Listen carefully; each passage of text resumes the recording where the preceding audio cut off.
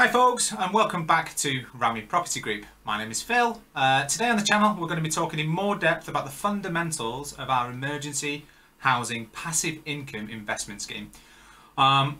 First and foremost, just a quick quote for you. A bit cheesy, but it was Warren Buffett, one of the world's best investors, that actually said, find a way to earn money while you sleep, or you could end up working until you die. And it's nothing more prevalent than that than over the last 2 years with COVID-19 that has seen people looking at multiple streams of income.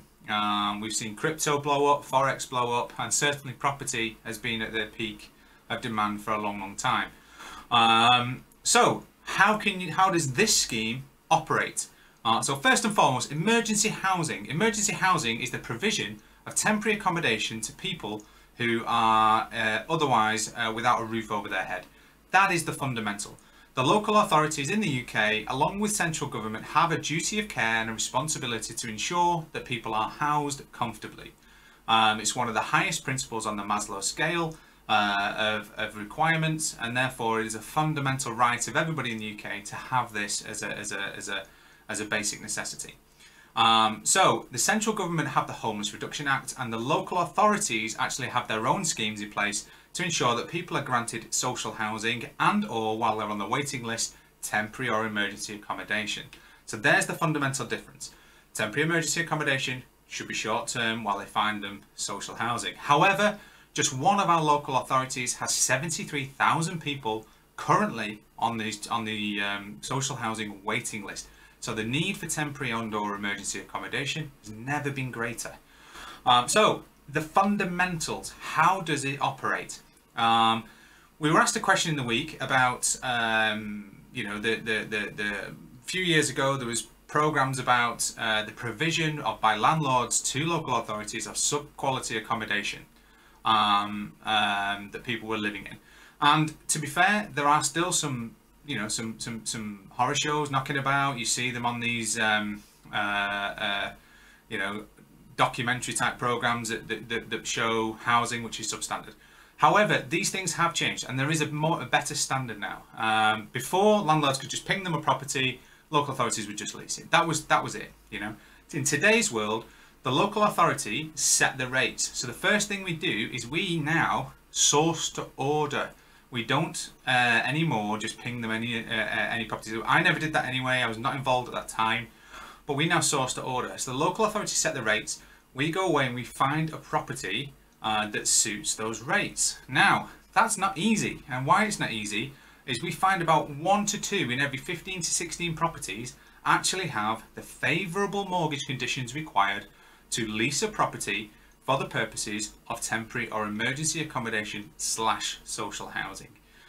So most buy-to-let mortgages don't allow this provision. So it is a big challenge for us to find those properties.